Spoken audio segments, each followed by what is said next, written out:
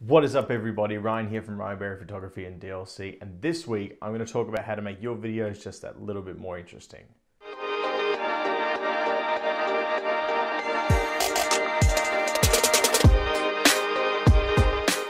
What is up, everybody? Thank you very much for joining me and making this a thing. I appreciate all the support from my last video, so I'm just going to get right into it this week.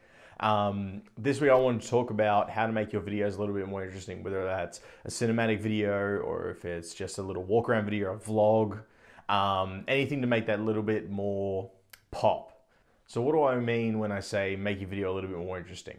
Well, there are a couple of ways that you can improve your videos by doing little things both in the camera and outside of the camera to make your videos just pop that little bit more, make that a little bit more intriguing for people. The goal when filming a video is to try and keep people emotionally involved, keep them interested. If you're just sitting like I am in front of a camera with no interesting points for the whole time, and you just start rambling and rambling and rambling, people lose interest. But there are things that you can do to try and keep people more interested in your video and also tell a story at the same time. Your goal with any video should have a clear beginning, middle, and end. So you want to take the person who's watching it on a journey. You want to start off by telling what you're going to tell them, what you're going to show them. In the middle, you want to start building up to what you're going to be doing by making that journey interesting. And then by the end, you've got the resolution. You've got your final product where you're building up to. So I guess, how about I show you what I'm talking about instead of just doing what I said not to do. Hey, there we go. All right, so for this example, I'm going to be talking about some of the gear I use, doing a little bit of a tour of the room that I'm in, some of the stuff that I utilize to make these videos for you guys and what I utilize moving forward.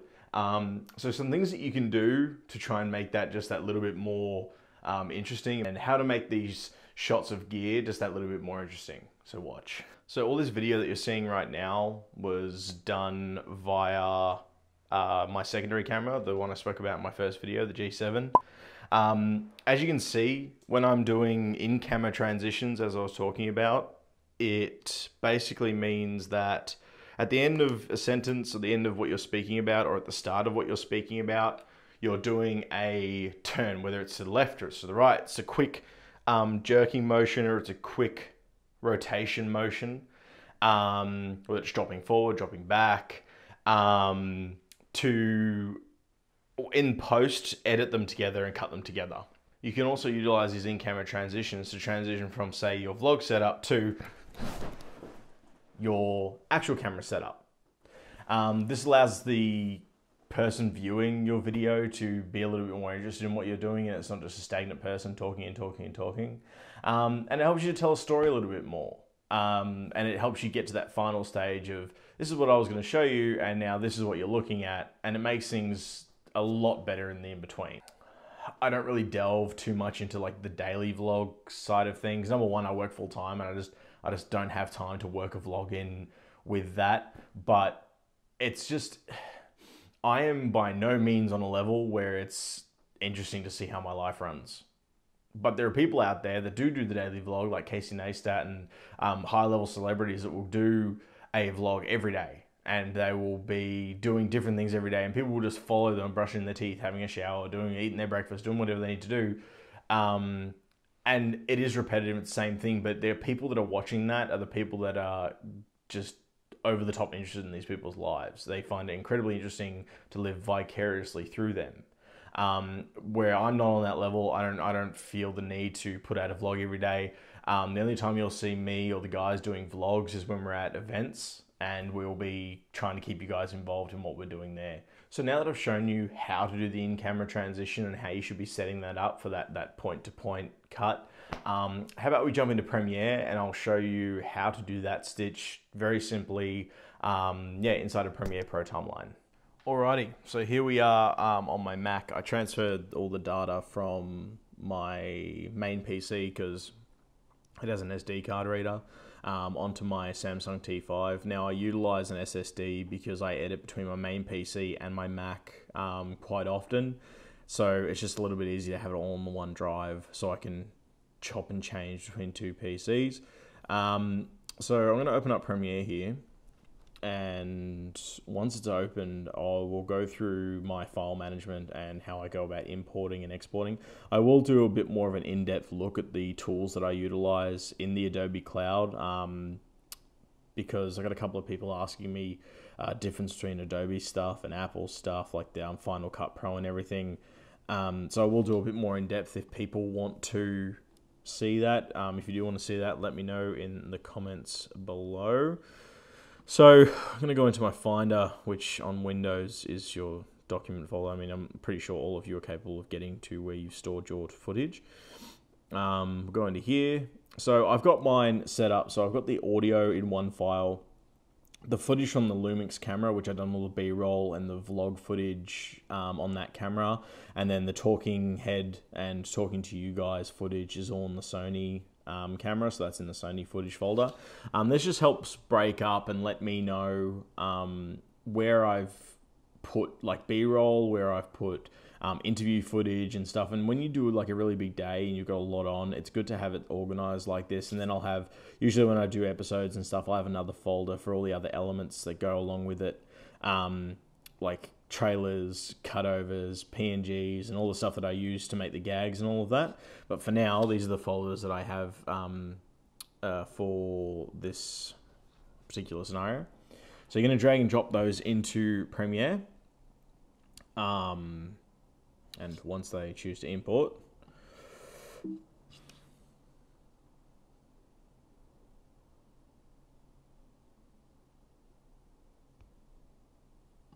okay, so now you've got all your footage imported into Premiere. What I usually do is I pick out my first video, which I believe is going to be, we'll go with, I'm going to go with this one. So that clip. I'm going to unlink the audio, so it's Command L on Mac and Control L on Windows, just because we don't need to hear the audio here. So I'm going to remove that, and then I'm going to drag in a clip that I know I transitioned from the same direction. So the key to doing these in-camera transitions is making sure that the rotation that you're ending on, say if you've got the camera facing you and you rotate to the left, you're going to make sure that you're coming in from the left for your second clip. So it just adds that element of like fluidity. It makes everything sort of stick together a little bit better when you do it that way. So what I'm going to do is I'm going to drag this clip here because I'm confident that that one comes in from the other direction as well. So we're going to zoom in on our timeline. And I mean, on Windows, your bracket keys will do that.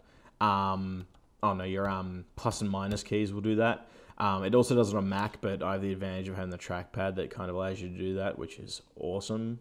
So what you're going to do is you're going to zoom in relatively close. It doesn't need to be like on top of it. Depends on how comfortable you are with working close to your timeline.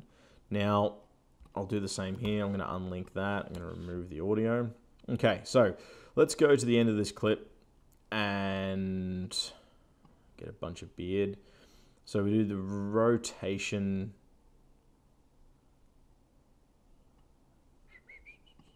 So back here is where, Jesus Christ, what was I doing? You'll find this once you start filming. You have a bunch of B-roll where you've decided not to turn the camera off and it doesn't work out. So, all right, so that's the transition I'm talking about. And I apologize because the Lumix's face detect in low light really isn't the greatest. So it does get a bit blurry in some occasions, but you can work with it. So once you get your transition point where it turns away from you and you get sort of like this blur motion, so you're kind of in this point of transition, press C, grab your cutting tool, cut it up and remove the rest of the video. Go to the start of, or yeah, well, it will be the start of your other clip, and you'll be able to drag in with this little cursor at the end here. It turns red. that allows you to trim and extend your clip back to where it was. So it sort of keeps the information there, but it allows you, without cutting it and removing it, it allows you to sort of get to the point where you want to go. Now, when you're doing these transitions, you're going to have to do a couple of takes, because lining it up the first time, unless you're like super pro, you're better than I am, lining up the first time, see how the framing's a bit off there. So I'm like, all right, well, I'll try again. So I get to here. You're going to need to remember how many attempts you had, or just watch through the video first, which is usually the way you do it. But that second attempt was my last one, I think, and then I sort of go, nope, no, it was not. So I'm going to get to there, see what I mean, how you're going to learn on the go. There we go. So we're in the transition period there to the lens, and then I'll sort of go across my lens. Amazing lens, by the way. If you want to know all about that, let me know and I'll answer the question for you. All right, so we're at the end of the first video, and we're going to transition to the first one. So if you chopped it right, it'll jump straight to that one. And if you transition out correctly, you can also do the same thing. So for an example here, let's zoom out of the timeline. And I'm just going to cut this off because that's way too long. So, for an example, if we've just spun out from... You can also open up your footage if you double click on it, and you can watch your stuff in advance. So here, I believe I spun in from the right, and then I spun out from the right or the left? No, from the left. No, I spun down. So I'm going to grab... Which I guess, like, realistically, if your footage is, like, if it reaches a point where it's kind of like that motion blur is enough, you could always go in and grab it at a point like...